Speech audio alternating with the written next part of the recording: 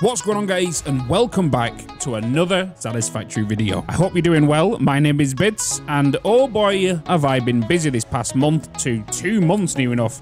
We've been building something quite spectacular on the Twitch streams. As you know, last part of this series, we've been working on this project right here, which produces the quartz with the computers and many other things, but also has a crazy train line, which I'm not gonna lie, I'm kind of impressed with.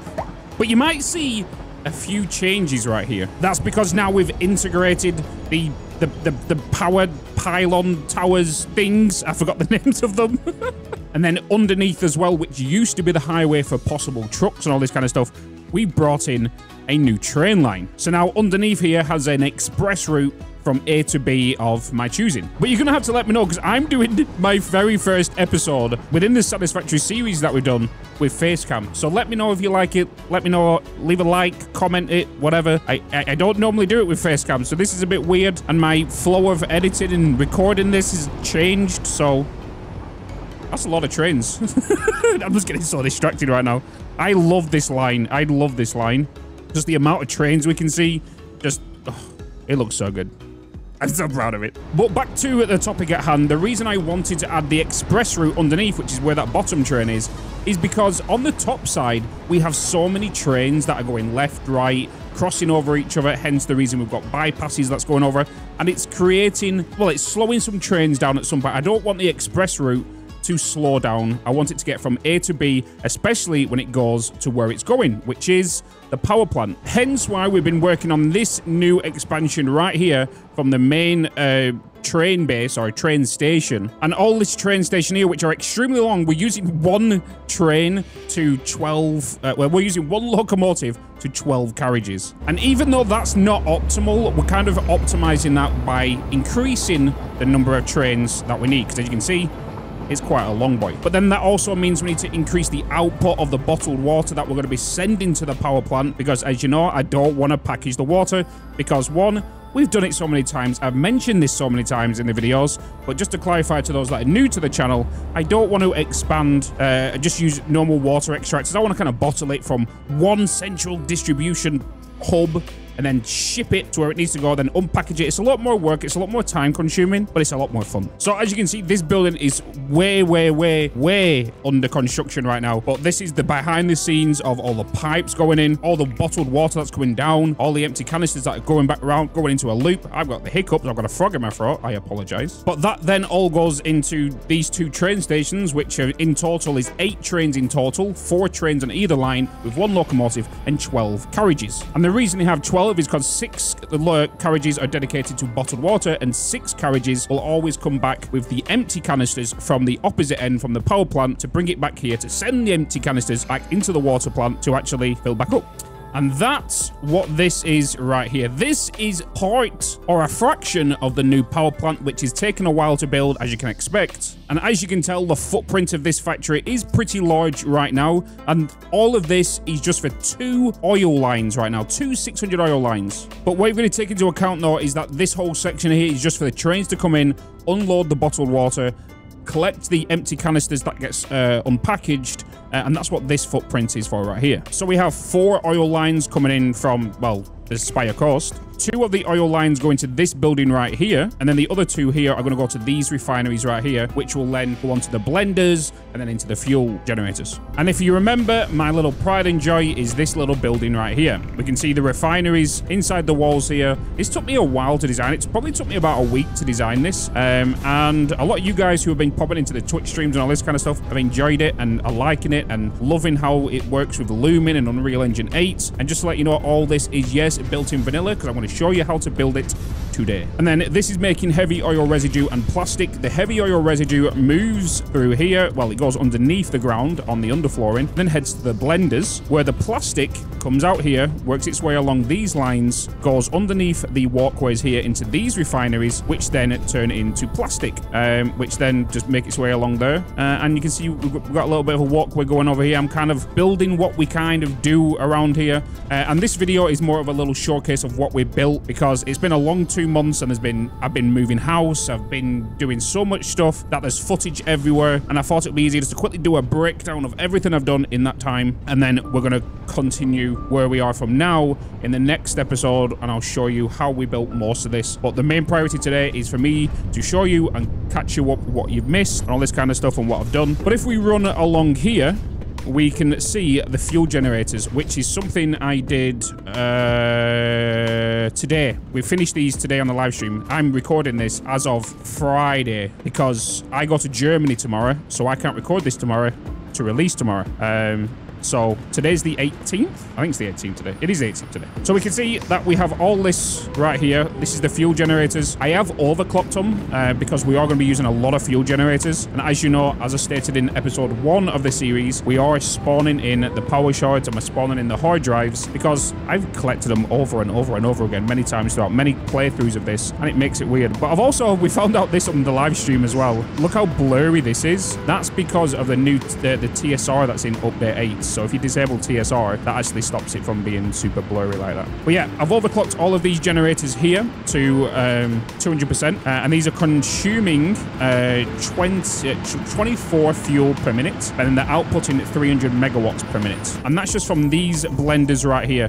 So in total here, we've got 1, 2, 3, 4, 5, 6, 7, 8.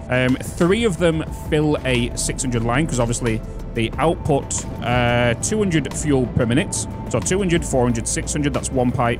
200, 400, 600, that's another pipe. And then 200, 400. So technically, we're running with 1,600 fuel coming out this way.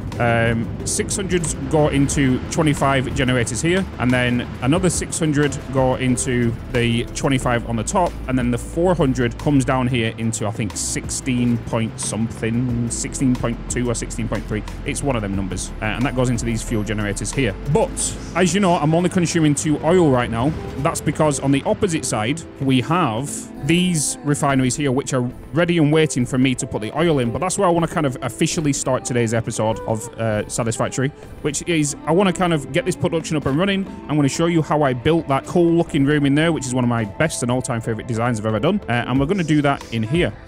So let's crack on with that. And yeah, remember, if you enjoy the videos, to like, subscribe, and also leave a comment, even if it's just a bloody emoji. Do it! So the first thing I'm going to do is I'm just going to extend the walkways here, and I want to find the middle ground, which is this one, and then I just want to change these over to just a normal catwalk, and then we're going to make this into a catwalk crossing. I don't think I did it without railings. I can't remember. Let's quickly check, Bitzy. Did I do railings with these? I didn't. It's not. We just did them. Okay. Good to know. So let's just put the catwalk crossing all the way along here. And also, for those wondering what mods I use, I don't use any mods except, I shouldn't say any mods, but like, I only run with one gameplay changing mod, which is the inventory size.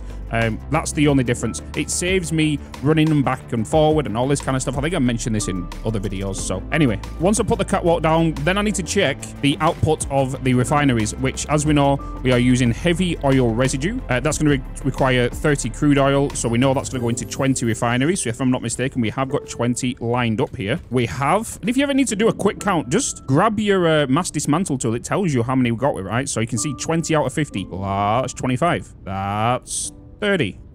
So yeah, at the end of the day, we've got 20 on either side, which 30 times 20 is 600 crude oil. And then we need to check the heavy oil residue output, which is 40. And if we do 40 times 20, that's going to be 800. And just for those visible learners, 40 times 20 is 800. And obviously, one Mark II pipe only holds 600 liquid. So we need to remove 200 from the output. And if we're not mistaken, 30, 60, 90, 120, 150. Wait, why am I counting in 30? It's 40 bits, you spoon. It's 40. And obviously, if you know quick maths, that should be 5. So 40, 80, 120, 160, 200. So right here, so 1, 2, 3, 4, 5. All I'm going to do is I'm just going to grab myself a pipeline crossing. And I'm just going to place that just there. The reason I'm going to do that is just so that gives me a marker so I don't accidentally add an additional crossing. So all I'm going to do now is I'm just going to put this down on this line right there. aim right there. And before we crack on here, and I always do my heavy oil residue as purple, so I'm just going to right click on the swatch, make sure the pipes are selected, which means every time I build a pipe now, it's going to be purple, just like that. Saves you much time, saves you, well, it's so much easier than just going around painting them all and accidentally clicking on other stuff, like so. So that's heavy oil residue. And then we're just going to grab the Mark II pipe. I'm going to take this right to the end over here. I don't know if I've done this too close compared to the other side. I'm going to check, and then I'm going to make sure I fix my area before continuing this build. So I need to bring these pipeline junctions further along here on the outputs of these, and then merge these 5 together. And then the other 15 I need to put down into here. So we'll have 2 pipes there, 2 pipes there, one with 600 and one with 200 in. And then we just need to do the same on the opposite side. We're just going to grab the top 5 up here, merge them 2 together into one pipeline to give me 200 heavy residue oil, and then the other 15 will get merged into a 600 line, so we'll have a 600, a 600, and 2 200s to make 1,600 heavy oil residue. Yes.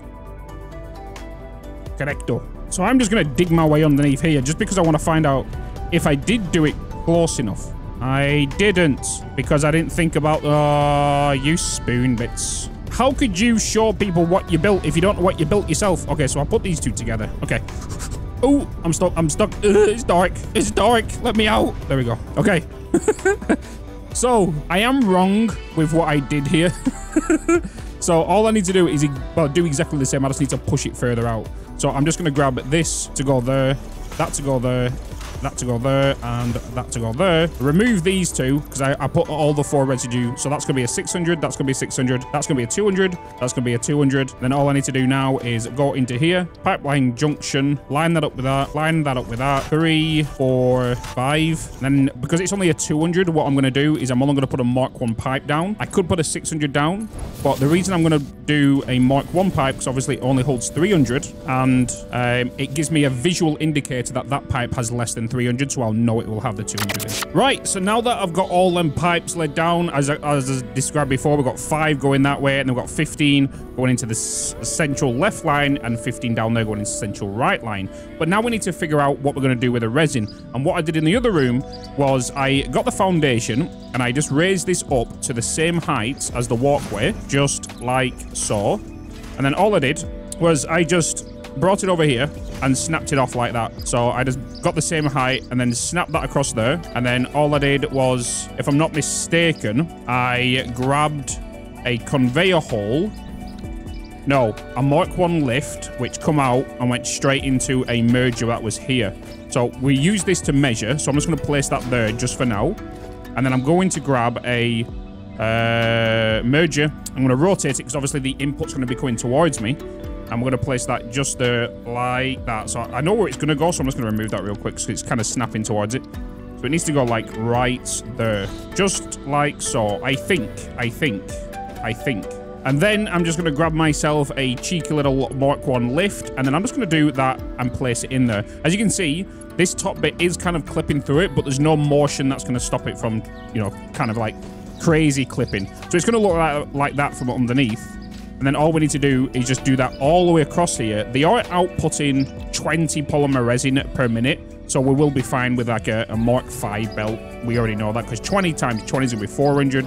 We'll be fine with a Mark IV belt because that holds 480, right? So, yeah, Bob's your uncle. And then a few minutes later, I've got all this built. Oh, you can see I've got the mergers going all the way down here. Obviously, the output's coming towards me with all the lifts in and all that kind of cool stuff. Now, the only problem now is it looks a little messy. It looks a little crazy, and it just looks not as good as the other room. So what we're going to do now is going to put a few little details in, a few little lights in, and start creating the walls and the structures and start looking at the ceiling as well. So what I'm going to do is, as we know, I love playing with pillars. And most of the time what I normally do is I'll just get a painted beam and I'll just go from here to like the end of a normal this way from here. There you go. And then what I'll do is I'll just grab myself a small metal pillar, which is what I used in the other room, and then I just lie that down there like that. And I'm going to duplicate this onto the opposite side, so I can do that, and then just like that, remove these 2, and then bring you into there like this. And then all we need to do is zoop that. Wait, is that walkway a little... That walkway is a little skinnier than the other side, isn't it? Even if I walk down this, I wouldn't fit down. God damn it. Why do I just meme myself? Why? What did I do in here? I can't remember.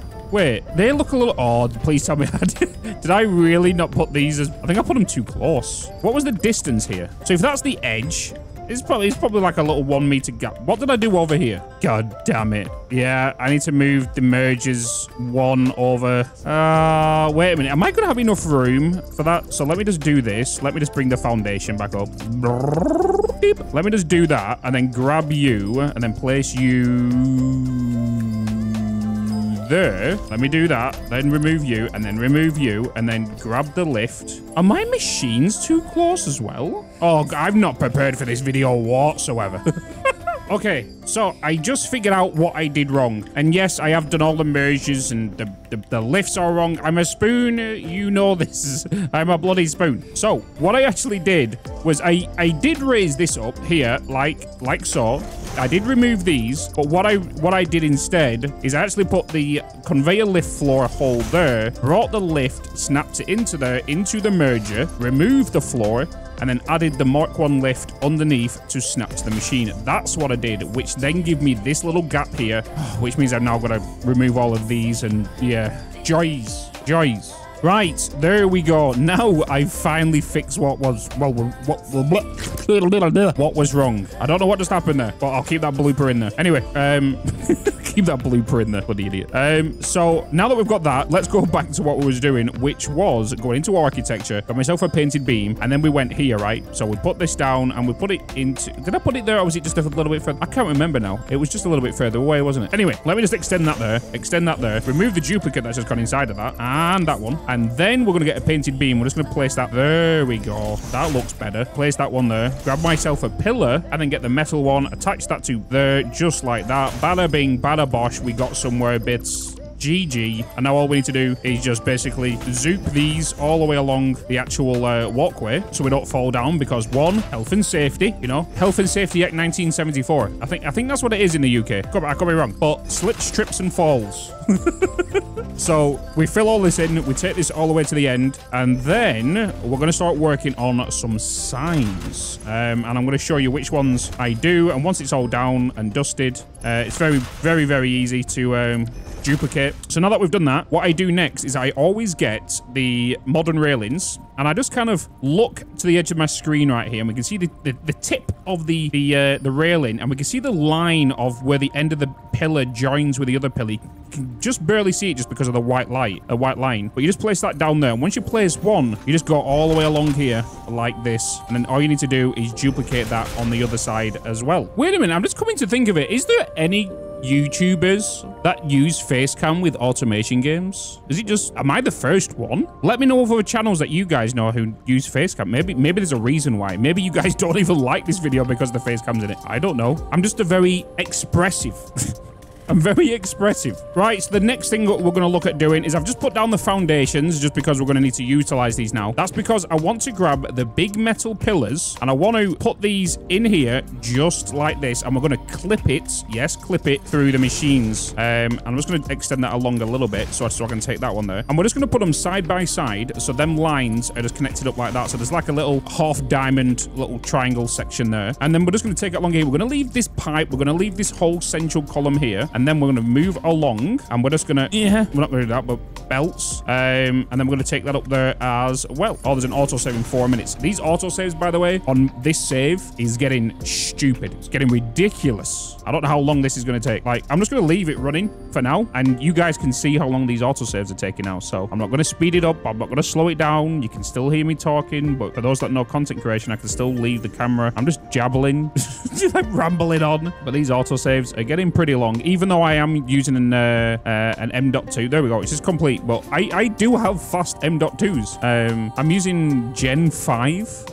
As well, and they are speedy boys for those that know. And then all we're going to do is we're just going to continue this, and we're just going to do it like this. I'm just going to take it all the way down just like that, and you're going to notice we're leaving a little gap there. That's because we're going to do something later. So what we need to do now is just take them across there, leave them little gaps at the top, like I said, something later, and then we're going to come down and start working on the lighting and start daisy chaining. Yes, daisy chaining, because a lot of you don't realize you can kind of semi daisy chain within Satisfactory. You just got going to kind of do it a little special way. Right, so as you can see, I have now got all of the outsides done. We can see the pillars are all towering over our little refineries. And I've also used my blue to create, well, to paint the refineries and also paint the mergers. But I'm leaving the orange railings just to keep that bit of contrast between the blue and the orange, because as we know, that's a great color combination. Next thing, what I want to start looking at is I want to start bringing it in at the big boy signs. And what we're going to do is we're just going to grab ourselves a painted beam, and we're just going to place that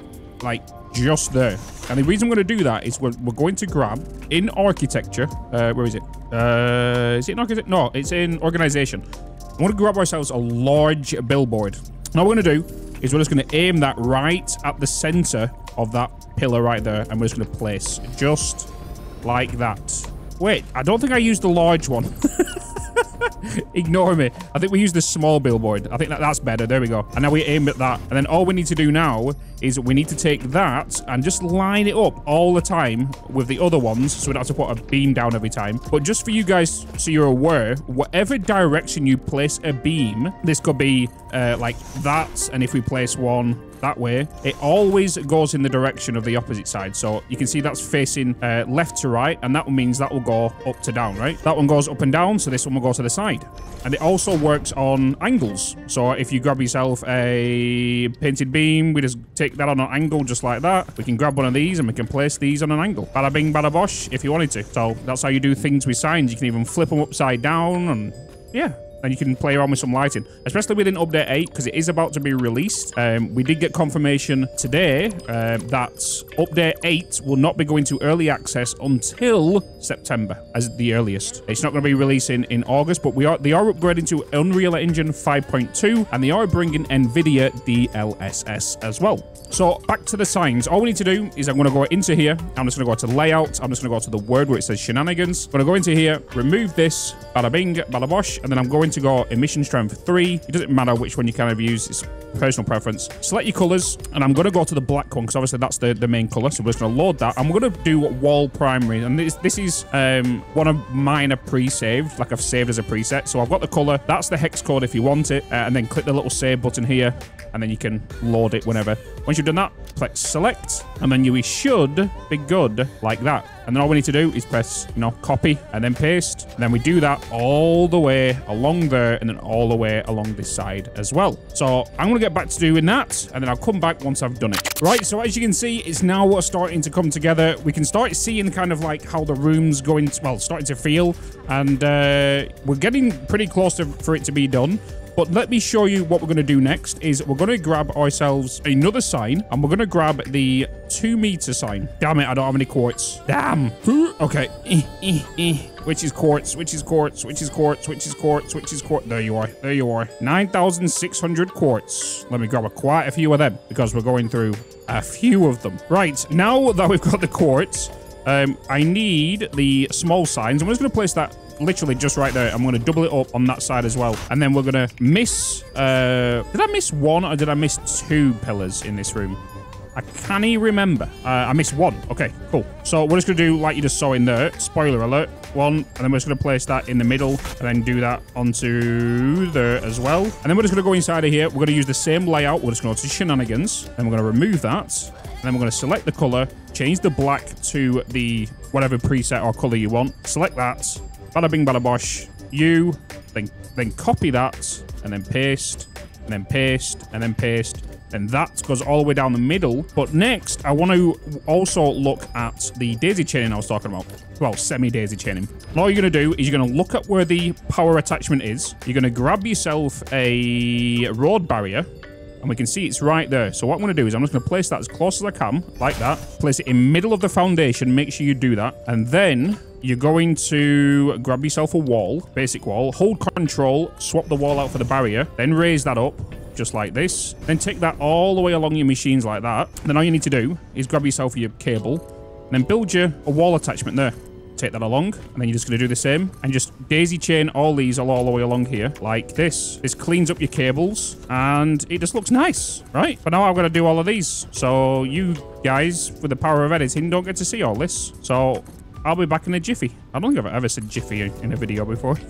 All right. And then all you need to do then is just remove the walls that are there at the daisy chain. And then you can kind of see how it looks pretty decent, right? It looks clean. We've finished off this walkway. But as you can tell down the end now, we've actually added a bit of a wall because this is where our entrance is going to be. And as you know, I've showed it in many videos. Is we're going to grab ourselves a road barrier. We're going to place this here and we're going to move it to the left by 1. And then we're going to put one down there and move it to the right by 1 as well. Grab ourselves a door, which is in walls, automated gates. Aim at the right one, flip it so it's in the right way so the light's on the left-hand side and replace. And then we're going to do the same with that one and replace. So then you've got that kind of door, which means we can walk through there. It looks nice and clean. And then all we need to do now is grab ourselves a window. Which windows do we actually use for the opposite room? It was the hived ones. So then all I should really do is if I just go into here, grab myself a road barrier, place that there. Hence the reason why I say road barriers, or one of the road barriers, pillars, beams, are one of the most fundamental things I always unlock first, very early game. Because it allows you to do so much decoration stuff, like, it's just so much easier. And then we're going to get ourselves our hex frame windows, hold control again, replace it, and then just build that up just like that. And then remove the window that's going to be in the door, and then we've got that. And then all I'm going to do now is I'm actually going to grab myself a beam. I'm going to put the beam to there, like that, and then grab that and put you across there. I don't know if that's too low. I think that might be too low. Let's take it up a little bit. It's encroaching a little bit. Let's take that up by 1. So let's put you to there. Remove that one. Put the metal pillar to there, That's a lot clean now. And then we're going to grab ourselves a beam and place that all the way down there. And then we're going to paint that black like that, which I think is what we did over here. Oh, I know. I used a metal one. I didn't use a painted beam. So let's just grab that and replace that with a metal one. But I've got an autosave coming. Right, so with that autosave out the way, I can then just place that. What the hell? There, like that. Okay. So now we've got that, and then it just kind of looks the same. It's obviously, the front of these buildings aren't done yet, and we need to kind of integrate this into the highway here, which I'm kind of looking forward to doing, so yeah. And then the last piece of the puzzle we're actually going to do is going to grab ourselves a painted beam, place that there, and then snap it to the opposite side, just like that. Grab ourselves the small billboard once again, and just clip that just through there, and then do the same functions, get rid of the shenanigans. I'm just going to go over here just for time's sake, and then copy that one, and then just paste that onto there like that, which gives us the orange lights, like I said, the blue and oranges. And then we just take that all the way across there, because then when I add the ceiling, so when we just zoop that all the way across there, and that all the way across there, and then grab ourselves the was it the glass frame foundation? It was. So we just turn that, rotate it that way, zoop that along there. We can kind of see how this room has now come together. We just need to get these lights all the way across here, and Bob's our uncle. And once it's done, it'll look exactly like this. And all you need to do is just duplicate it on the other side. Make sure you get your machines up and running with what needs to be running. And there we have it. So check out my other content right here, which is one of these videos or that video. And make sure you subscribe. And I'll see you in tomorrow's video, because this channel has now gone daily. So I'll see you in tomorrow's video for a variety game, maybe another Satisfactory game or another automation game. See you then. Keep smiling. And I'll see you in the next video.